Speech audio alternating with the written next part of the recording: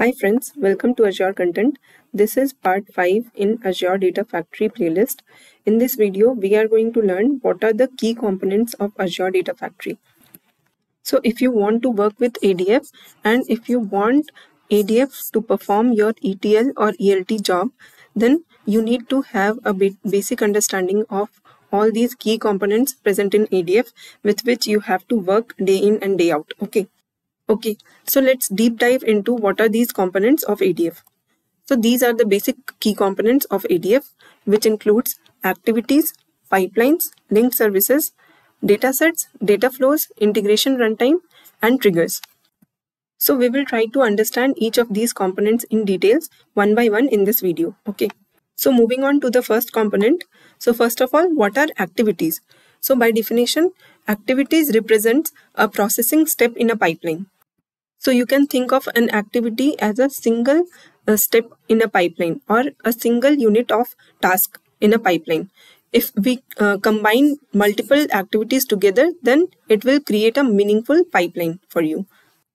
So basically, activity is a building block of the pipeline. By combining these activities in a meaningful way, we can perform certain tasks in ADF.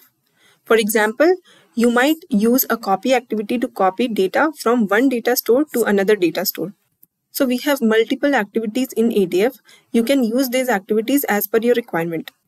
So if you want to copy certain data, then you can use copy activity to move the data from one data store to another data store. So copy activity is one such activity that helps you to perform data movement. So if we see from the top level, Data Factory supports three types of activities. First one is data movement activities, then data transformation activities, and third one is control flow activities.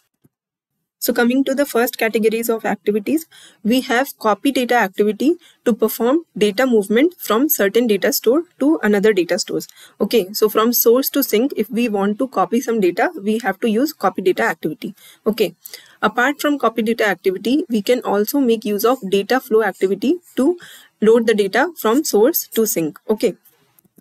But majorly data flow is used to perform data transformation. So in ADF, data flow is called the data transformation tool.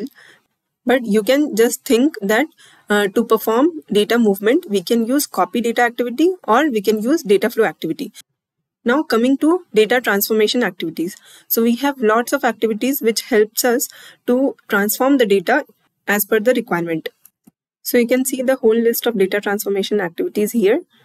So few of them are used to deal with the big data technologies.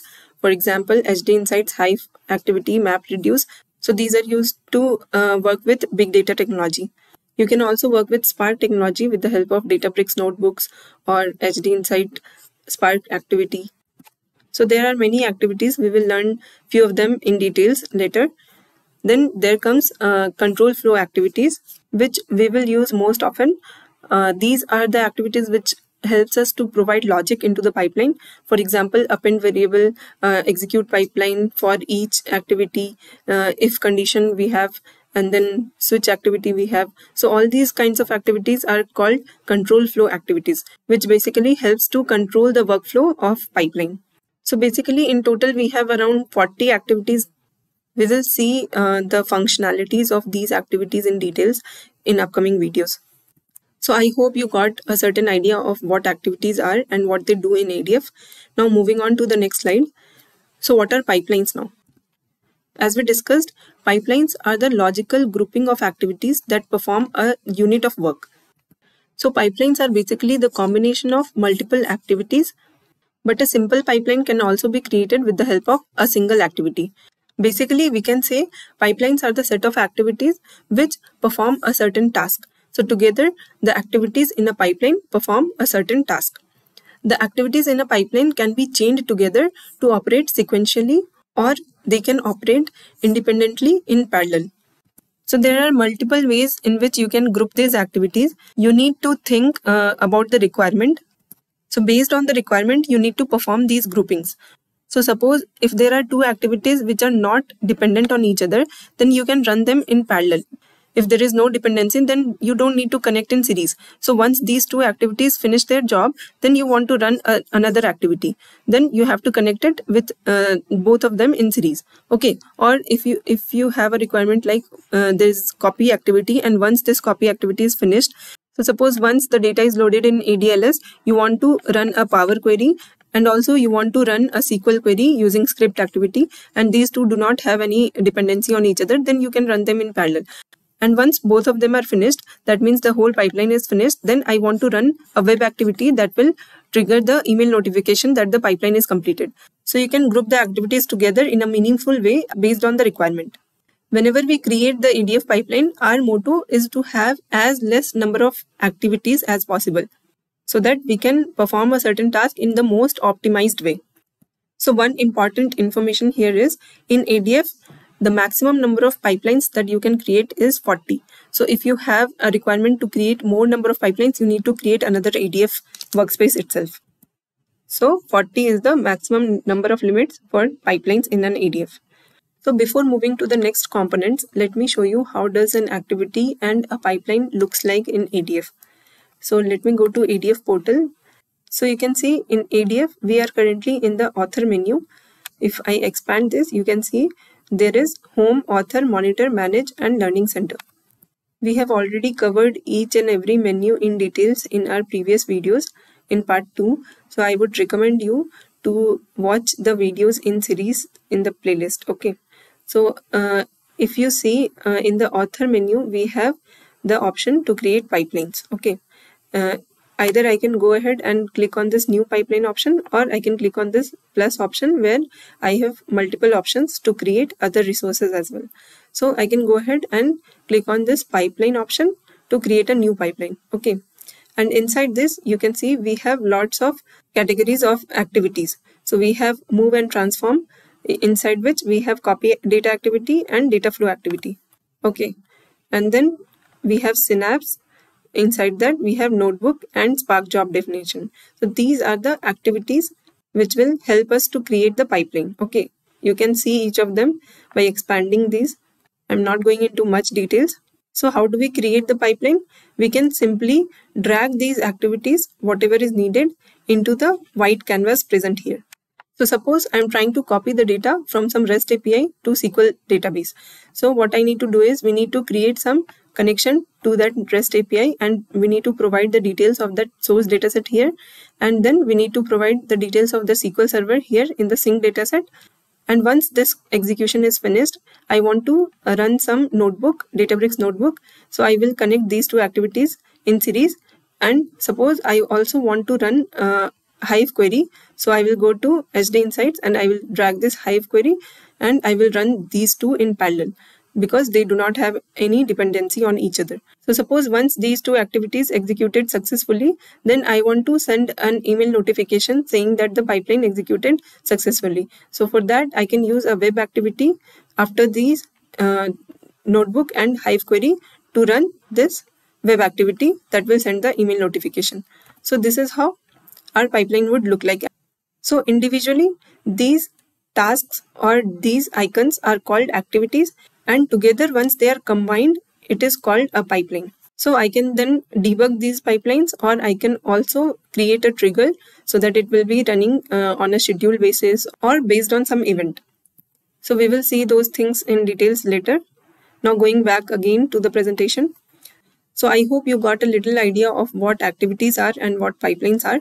Now moving ahead. So what are linked services? Linked services are much like connection strings, which define the connection information that's needed for Data Factory to connect to external resources.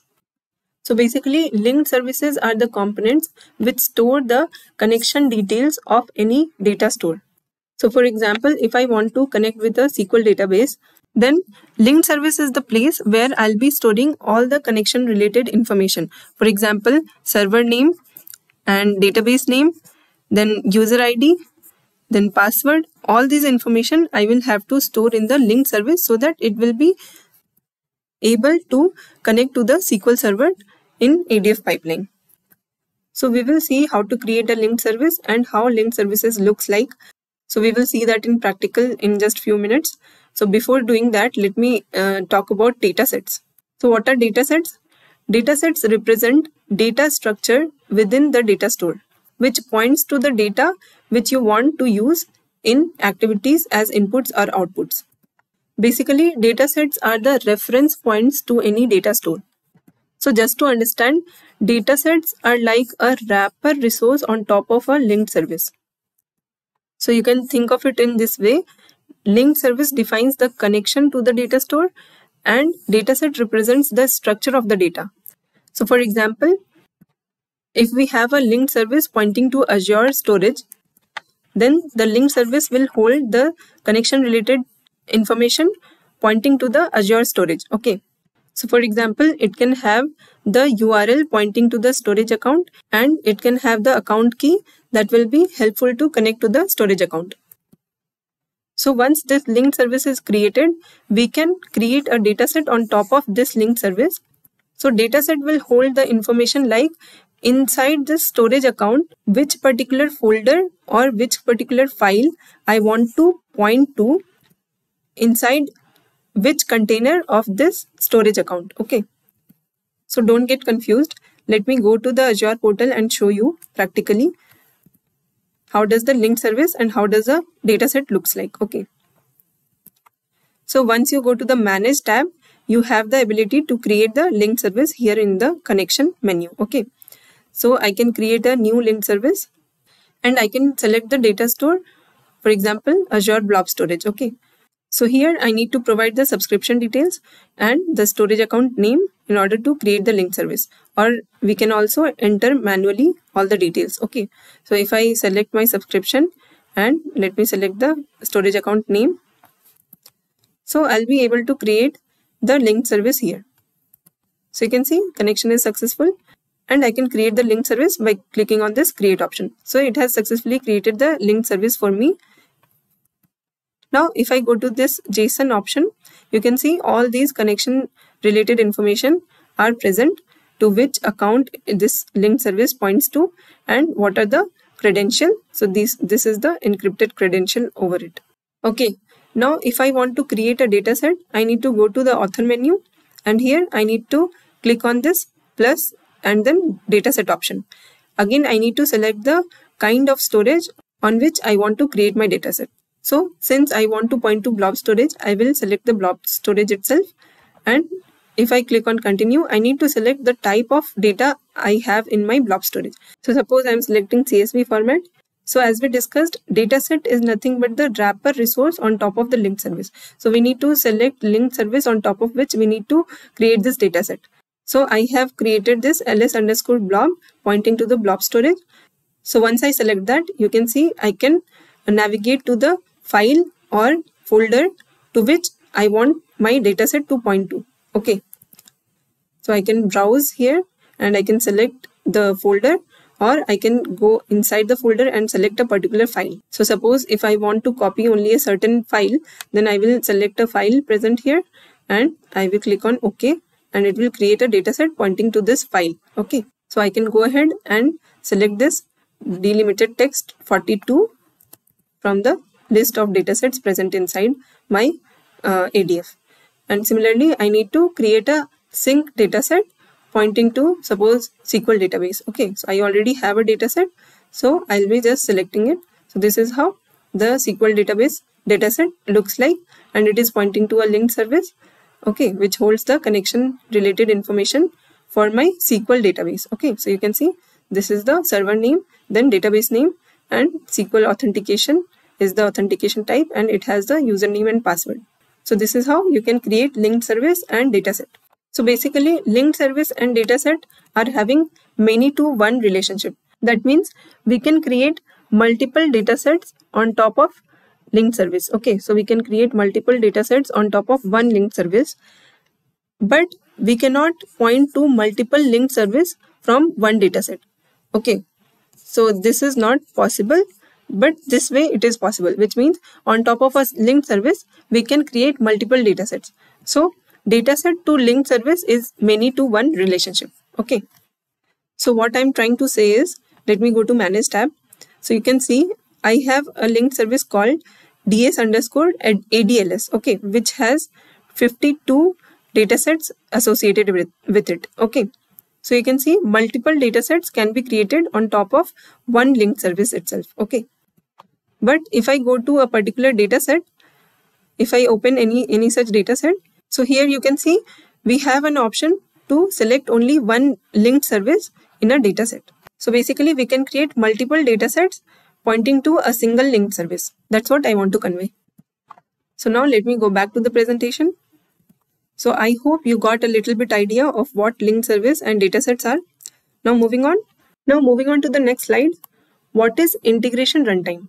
So in Data Factory, an activity defines the action to be performed. A linked service defines the connection details of a data store.